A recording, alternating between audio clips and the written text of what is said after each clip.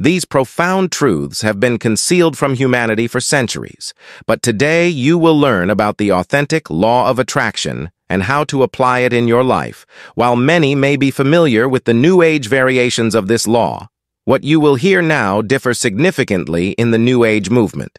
People have various beliefs about the law of attraction, but what you will hear today are the genuine principles.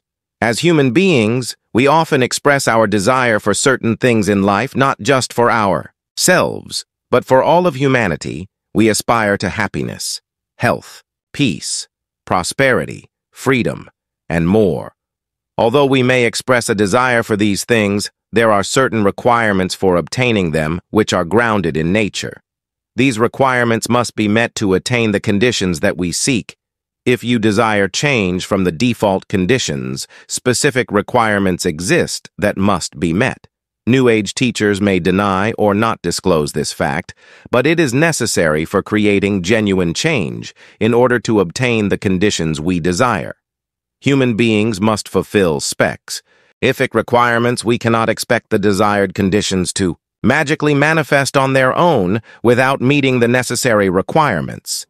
This is an essential concept to comprehend. We must acquire certain knowledge that will spur us into action. Unfortunately, this knowledge has been occulted or hidden from humanity and is held by only a few at the top of the knowledge pyramid. The word occult is derived from the Latin adjective occultus, meaning hidden from sight. The knowledge of natural law is an example of occulted knowledge. It has been hidden from humanity for centuries and only accessible to a select few. Imagine a pyramid representing knowledge or ignorance with knowledge at the top. The higher you go in the pyramid, the more knowledge you acquire. The pyramid tapers at the top. Because very few individuals possess this hidden knowledge, those at the bottom of the pyramid, the ignorant masses have no knowledge of it. This knowledge is known as occulted knowledge and can be divided into two general bodies. The Arcana. The term Arcana is derived from the Latin language, and it pertains to knowledge of individual unit of consciousness or the human psyche. The first body of occult knowledge deals with the human psyche, including how it operates and what motivates us. The second body of occult knowledge, known as the greater or major arcana, involves natural laws that are unseen but universally applicable to intelligent beings capable of understanding them in various traditions. These natural laws are referred to as karmic moral, or God's law. This knowledge has been concealed to create and maintain a power differential. Those in possession of this knowledge have an understanding of how human consciousness, motivation, and perception function, as well as how human beings can be manipulated. All the distractions, such as news, video games, and television, are intended to keep people from learning this truth and to maintain the power differential. The distractions prevent us from understanding the truth about human perception versus reality. Their ability to perceive reality is what I refer to as consciousness.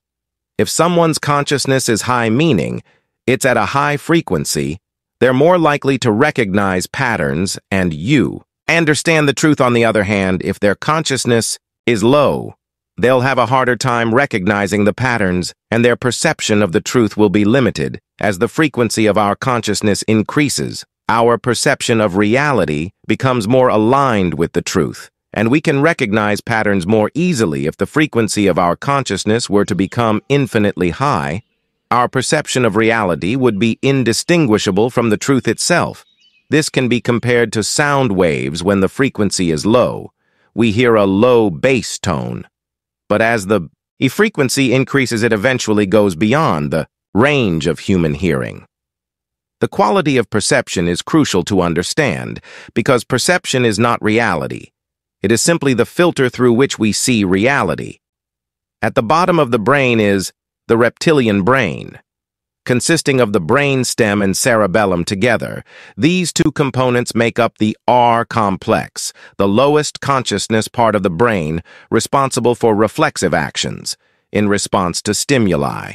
The middle part of the brain comprises various glands like the hypothalamus and thalamus in C. Contrast, the midbrain or the limbic system is Responsible for facilitating all human emotions, the outer casing of the telencephalon is the neocortex, which is the higher brain.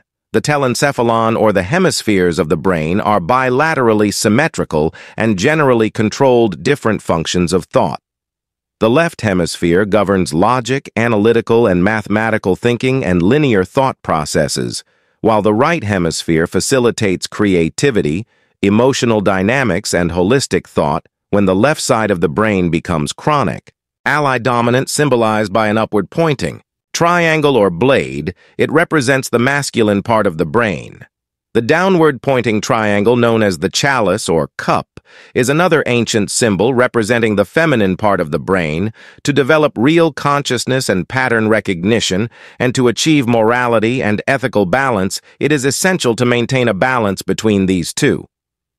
When we talk about intelligence, people often equate it with intellect, particularly in Western societies. However, intelligence encompasses more than intel. Echelon intelligence involves a holistic understanding that includes both the left brain's logical thinking and the right brain's nurturing, compassionate, creative, and intuitive aspects of consciousness. The word intelligence itself reflects this idea. Intel comes from intellect, but gens comes from the Latin verb generate, which means to generate or to create. In other words, intelligence is the creative aspect of our personality, and the right brain, true intelligence, involves a balance between intellect and creativity, logical thinking and nurturing, and passion. Unfortunately, most people in our society are not in a state of holistic intelligence. They tend to be imbalanced in one form of brain dominance or the other. If the left hemisphere of the brain becomes chronically dominant, the reptilian brain will take over the executive function of the brain. As a result, the individual will become ruled by selfishness and base desires. Such individuals may develop a personality that is based on domination and control. Conversely, if the right hemisphere of the brain becomes chronically dominant, the limbic system will take over the executive function of the brain, and the person will become ruled by their emotions. Such individuals may develop a personality that is based on submissiveness and naivete. The general principles of natural law guide true intelligence and balance between the two hemispheres of the brain.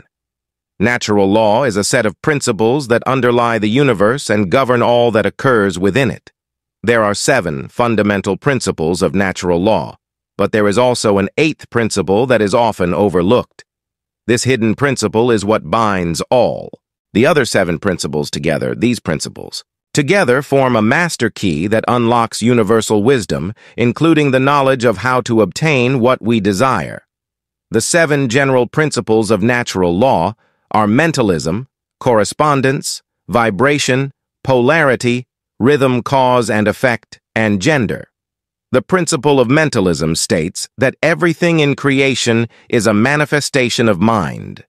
The principle of correspondence states that what is above is like that which is below, and vice versa. The principle of vibration states that everything vibrates and is ultimately pure vibratory energy manifesting in different forms. And frequencies, the principle of polarity asserts that everything has a dual nature and pairs of opposites. The principle of rhythm explains that everything has a natural flow and tendency to rise and fall, and everything has a swing or rhythm to it. The principle of cause and effect asserts that every cause has its effect, and every effect has its cause.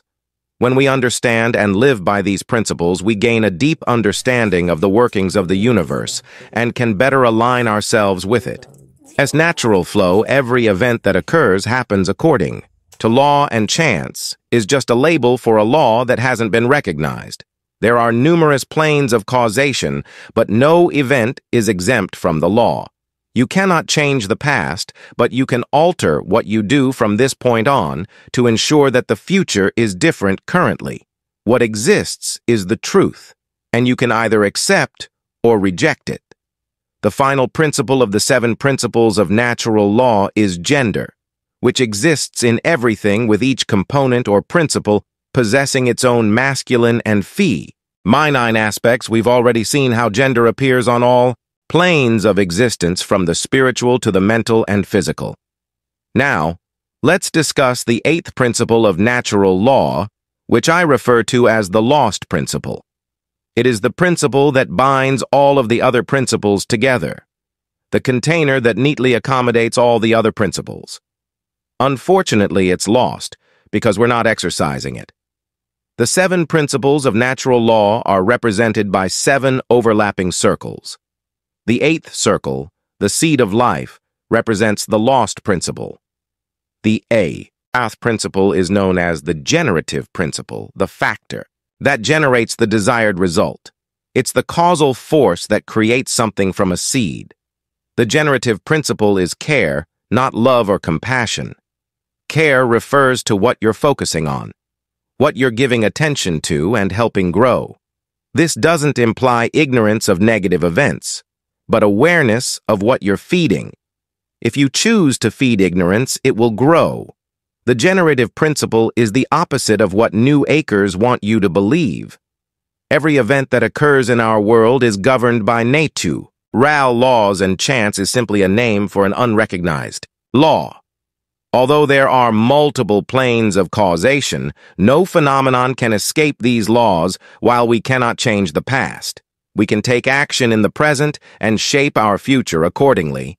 It's up to us to either accept or reject this truth. As we've discussed, gender is an inherent part of everything. Every entity has both masculine and feminine principles. This applies to all levels of existence, including the spiritual, mental, and physical realms. It's not enough to be ignorant of what's happening in the world, or only focus on the positive by ignoring the negative. We actually fuel it and ensure that it continues to occur. Care is what generates our collective experience, and if we don't care about what's happening, it's impossible to change the direction of energy and consciousness. The lost principle, the dynamic of care, is the driving force of our thoughts and actions.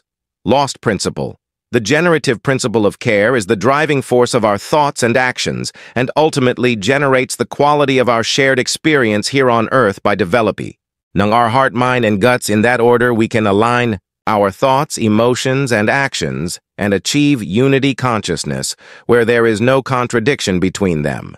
If you like this video, please like and subscribe to our channel for more content like this. Don't forget to share this video with people who may find it helpful and leave a comment below. With your thoughts and questions together, let's work towards a world where care is the generative principle and positive change is the norm. Thank you for watching.